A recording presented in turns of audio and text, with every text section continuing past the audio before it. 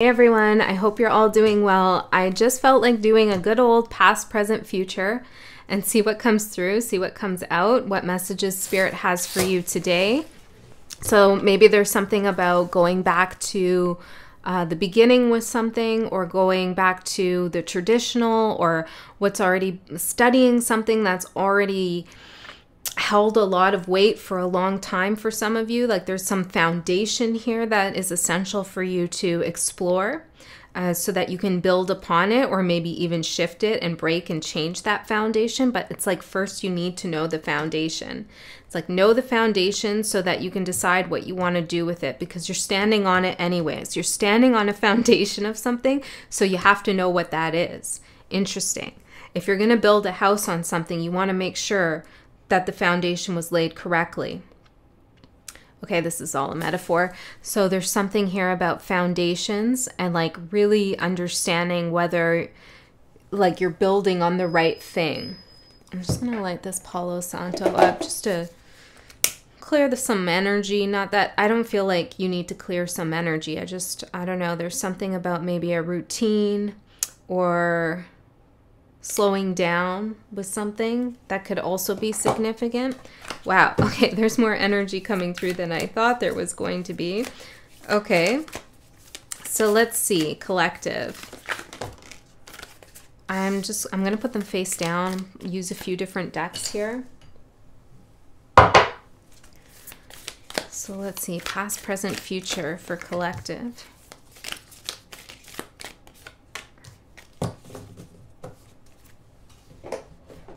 I feel like now this, like the smoke's kind of bothering me, which is a message. Hold on. I can't get away from it. Interesting. Okay, so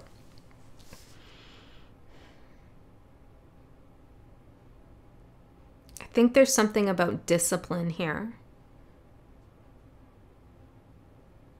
Being disciplined and understanding that sometimes we take actions, or we do things, or we have to do things in order to set a foundation or understand a foundation or to continue to build. And it doesn't always feel like the best use of time.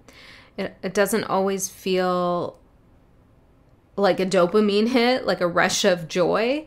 Sometimes it's banal, sometimes it's boring, sometimes it's difficult, sometimes it's strenuous, what we have to do or what we're called to do, but it's necessary.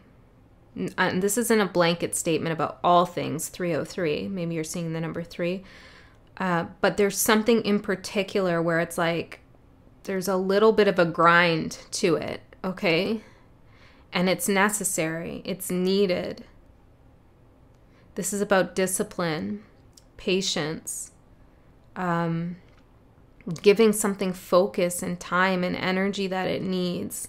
Even if in the moment it feels like, I'd rather be like drinking a pina colada on the beach somewhere or something like that, you know, or I'd rather be doing this. But you need focus here. I don't know what this is about for everyone. If this message doesn't resonate, that's okay. You can come back to it. A lot of people have been commenting on older videos that they're really resonating now. So my readings are timeless. Energy is fluid. Time is a spiral. So if you feel guided to watch something from a while ago, then watch it by all means. If something's popping up on your feed, maybe that's like an old reading of mine. Maybe there's a message in there for you. Okay, so it's okay to watch those older videos, and sometimes they're exactly what we need in the moment. Even I go back to the older readings. I'm like, oh my God. Yeah.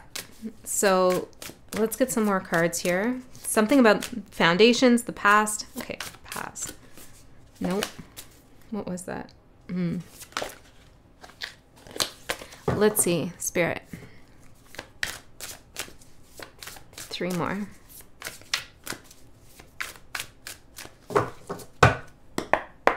The past. I'm getting something like you already know what's in the past, so it's no surprise.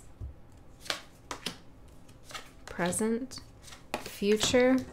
And let's get a couple more cards here. Let's see what we get.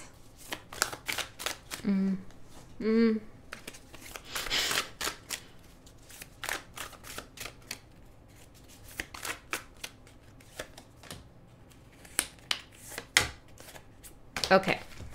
In the past, we have Neptune.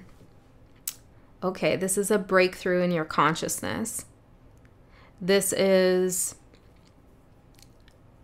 and I'm looking at my mug here, which looks like a little matrix here, but it's all wonky. So it's like understanding that something isn't what it seems with Neptune. Realizing that there's like a grid. I'm hearing a grid of intelligence. That's interesting. A grid of intelligence that you can see. I don't know what that means exactly, but there's like something in the past that you saw that you didn't originally see, and it kind of shifted your perspective. It opened your mind to receive information and to know that there's more than what had been, or what it, hold on, to know that there was more than meets the eye that you were seeing at the time. You know, this coming out like very clunky. Maybe there was something that was like, yeah, wonky, clunky. It just wasn't smooth. It wasn't flowing. And this is what alerted you. It tipped you off to a new reality, that there's a different reality that's happening that you need to be a part of. There's also something here about like you saw something very specific. It could have been an expression that somebody made in their face. It could have been a behavior. It could have been a piece of information, but there was something very specific, and it was like a drop of gold. I'm hearing it. I'm like seeing this drop of gold in like a pool of water. It's just like rippling outwards. Yeah, this is the distortion, right? Okay, so the the drop of gold like showed you that the water, how do I say that?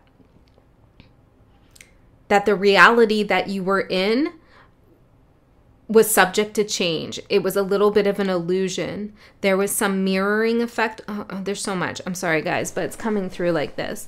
I'll try to put it all together.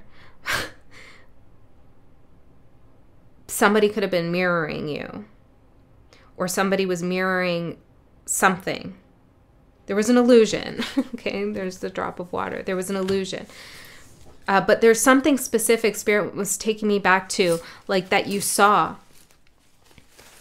And it was like a gift for you to see this. It was no accident that you saw this. It's like a shimmer, in the mirage, you know? You suddenly realize, hey, what I'm looking at is not what I think it is. I see something now. I'm going to get some charms here. We have intelligent. Whoa. Gemini with intelligent at the bottom. Grid of intelligence. Maybe somebody's intelligence like started to falter or something like that. Interesting. We have X. Maybe this is about your ex. I don't know. Let's see. A purse.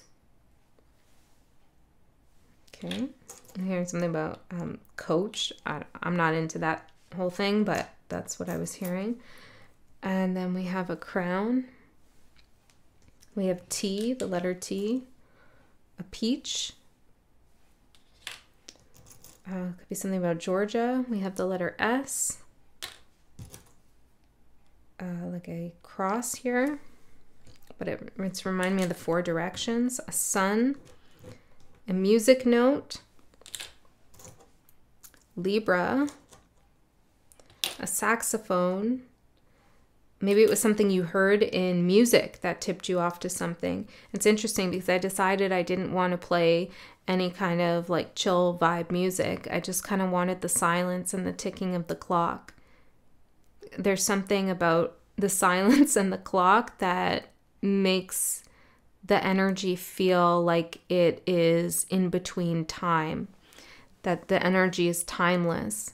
So there's something about silence that is making something seem timeless, or it could make something seem timeless. The letter K, maybe that's a metaphor. Handcuffs. and a mushroom here. Yeah, there was something unseen. Okay, let's keep going. What other cards do we have here? Garden of Venus, rest and renewal. And the Ace of Pentacles in reverse. There's that drop in the water rippling out.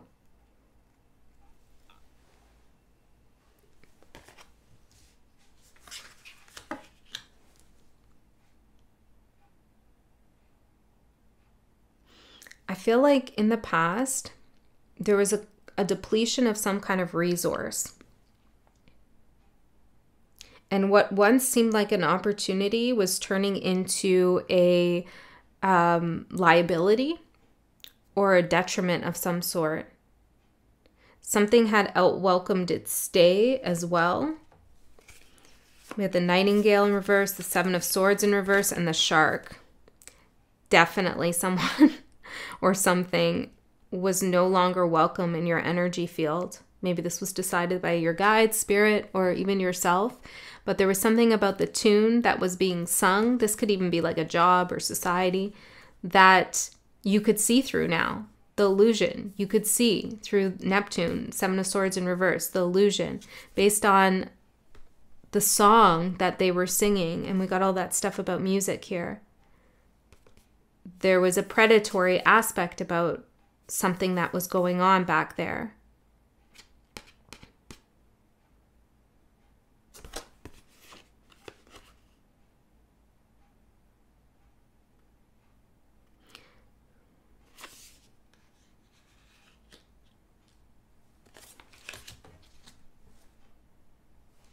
Somebody could have also tried to create some fear in order to maintain some kind of grid of intelligence or some illusion. Perhaps they made themselves a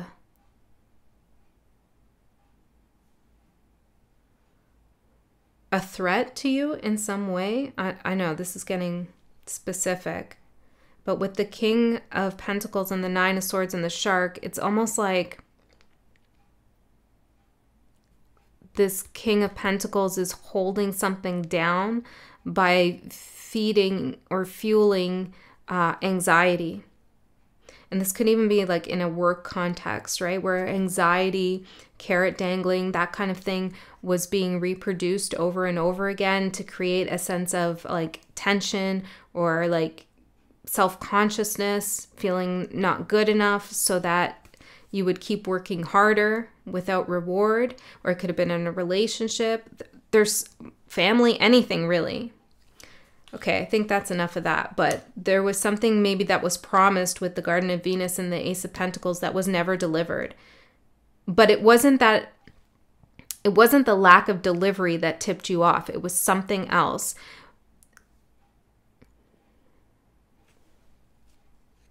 And I feel like Scorpion, I feel like you didn't wait around to see if it was going to be delivered or not.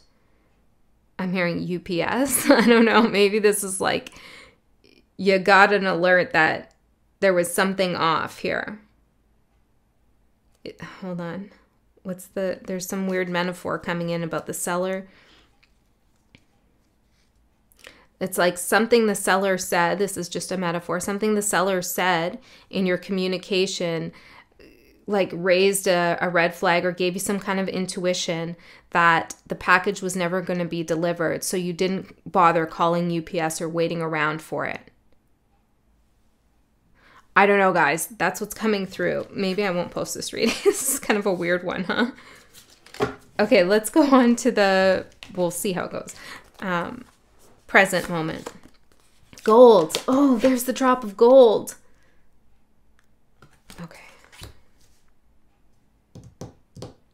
So in the present, see, it's like the drop of gold is what shattered the illusion. So the drop of gold is in your present reality. It's your awareness. It's your enlightenment. It's your intelligence. Watchers, transpersonal. Whoa. and justice, guys. Whatever this was back here, they were either blocked or they didn't get away with something, the handcuffs. Because you listened here to your intuition, or you caught that sliver glimmer of whatever that spirit showed you with the Watchers, transpersonal, and justice. Like spirit gave you, it was gold that they gave you, and you still have that gold, which is your awareness.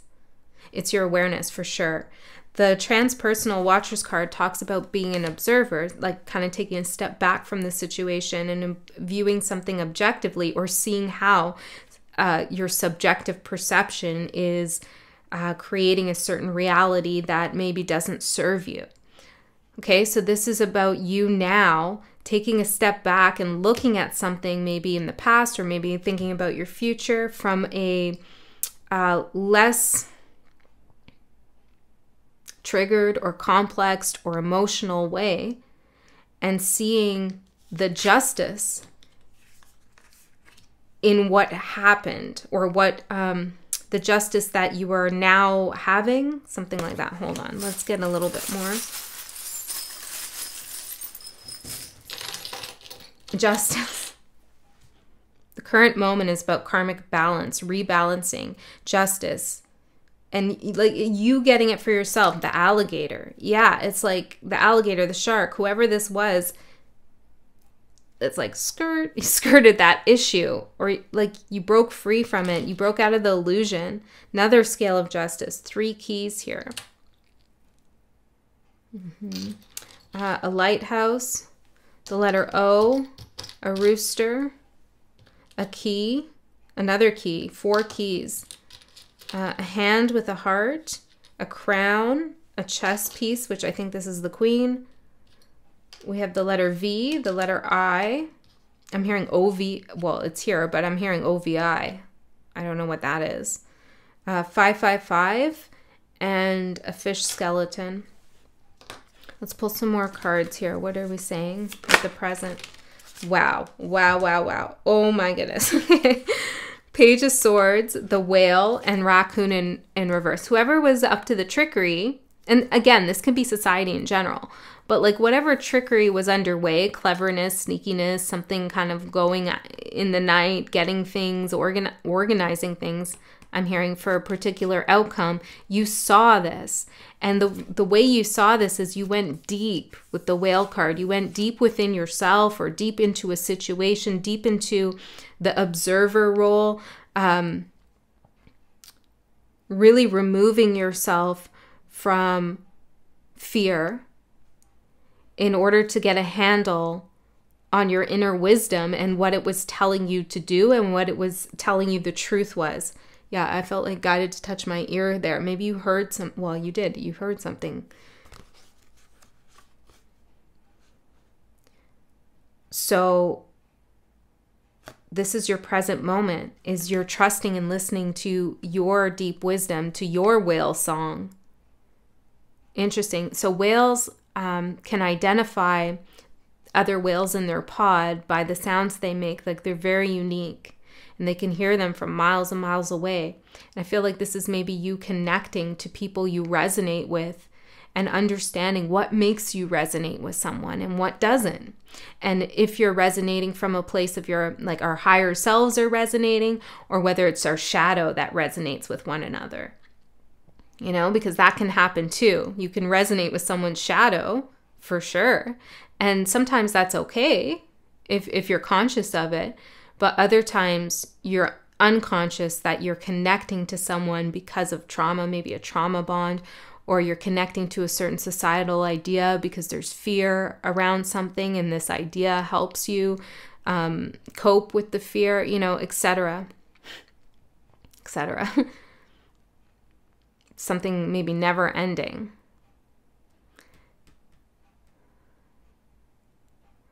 Yeah. I'm hearing the never-ending spiral of fear that somebody maybe was creating with the shark, the raccoon in reverse, 7 of Swords. And you broke out of this. but you can trust your whale song. And you've seen something so deep. It's like so magical. I feel like I'm having trouble getting to it though. Let me take a look at the gold card and see what she says in here. I'll put all the cards that I've used in the description box below. Illumination, splendor, culmination. The alchemist's gold is no ordinary gold. It is not found in rings or coins or necklaces. It is a substance buried deep within, sometimes referred to as gold of the wise. Yeah, the whale there. Philosophic gold, the ethereal stone, or the divine quintessence. Oh my goodness. Among countless other names. For our purposes, we seek not the physical metal, but the mystical essence within each alchemist. How do we recognize it? It mimics qualities of the metal itself, soft and radiant, and its planetary counterpart, the sun, warm and bright. It's no wonder gold is associated with the heart. When this card arrives, there is something of incredible value at hand. It is marvelous and rare. Cherish it. Get to know its properties and its source. The gold card carries a distinct shadow. If mistaken for a purely physical material, it can lead to greed and excess, causing the alchemist to lose their way. Reverence is the key. So Spirit's saying you've been gifted gold, but this gold isn't something that can be measured in material abundance, although you're probably receiving that too now. This is the justice of being familiar with your deep inner knowing and being able to resonate with the truth that resides within you and the truths of others that you connect to with your soul. And having the ability now to distinguish from shadow, trickery, predatory behavior, and what is good for your highest self. So you are definitely going through an awakening, 555, with the Watchers. And I feel like, well, this is number 4, fourth house. This is foundational to your subconscious patterning. The 4th house is a card of home, but it's also where our subconscious begins to develop and gets molded and shaped, as well as our conscious. It's the house of the moon, of the mother. So there's something about the way that your mind works now, or how you perceive yourself, and even the way that your shadow operates, that is transcended some difficult situation by transmuting illusion into truth and reality. That's what I'm getting. Take it or leave it. I mean, I'd take it. Okay, the future. Pluto, whoa. Transformation. I mean, meeting Pluto with gold. Wow. And look at this person's hand here. Dropping gold. Dropping bars of gold. Maybe you're dropping wisdom here. That's powerful. Dragon's Hoard, protecting the future in your future position. And we have 22 here, 12 and 10. And then 2, another 2 of Cups. And Daughter of Pentacles. Well, in the future, you're learning how to protect the future. And you're also going to understand that something you're doing in the present moment got you to where you needed to be. And where you're going to be is a place of radical transformation. I feel like this is mostly internal transformation, but when we have internal transformation, transmutation, inevitably things change in our life, as within, so without. So the changes that you're experiencing within are definitely going to be reflected around you. And so when we ascend and our consciousness expands and we learn new things and we go through experiences and we heal, we can see things happening, shifting in our external reality, and we can feel like, oh no, what's happening now? I did all this inner work and now I'm like, this thing is happening that's like difficult and I don't want this to change, but it's a reflection of the growth inside. So those things need to change. For example, if you have to move, or you suddenly have a career change, or something happens that's like drastic in your external reality, it's a reflection of your growth. You've outgrown that situation. There's something more. And you need to outgrow that situation to protect your future, to protect a union that is meant for you, maybe with someone else, or maybe a union with an aspect of yourself. I feel like this is your present self and your future self coalescing, like you're really on the same wavelength. How do I say that? Like your past self had a lot to learn here and went through some pretty serious stuff. And in your present moment, you're learning about this, you're accessing your deep wisdom, and it's like your future self couldn't be what it's going to be without the way you're being now. Okay? So even if how you're being now is difficult and you feel like you're struggling, it's transformation, it's transmutation.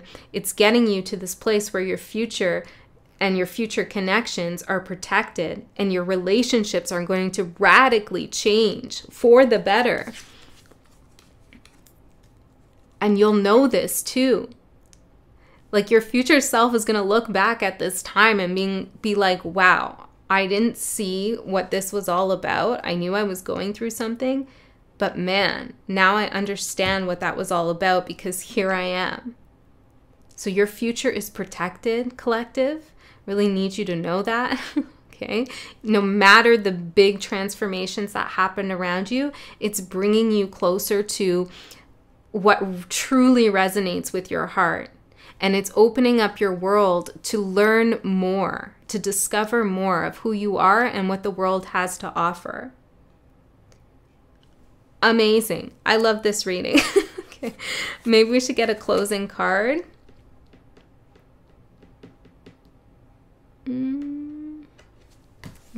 I don't know why I'm being guided to do this, but I have this signs and symbols book here. We'll just flip to a random symbol that could resonate with you, or maybe it's a clue about something. Garnet. Okay. Although the garnet can be transparent, green, yellow, orange, ultraviolet, brown, and black, although not blue, it is the red garnet which is the best known, because it generally has a rich, dark color similar to that of blood. The garnet has long been associated with this vital liquid and is said to be efficacious in treating bleeding oh my God, I can't read today. In treating bleeding wounds, blood, disease, and hemorrhages.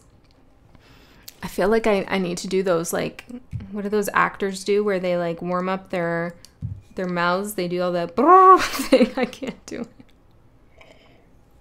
Okay.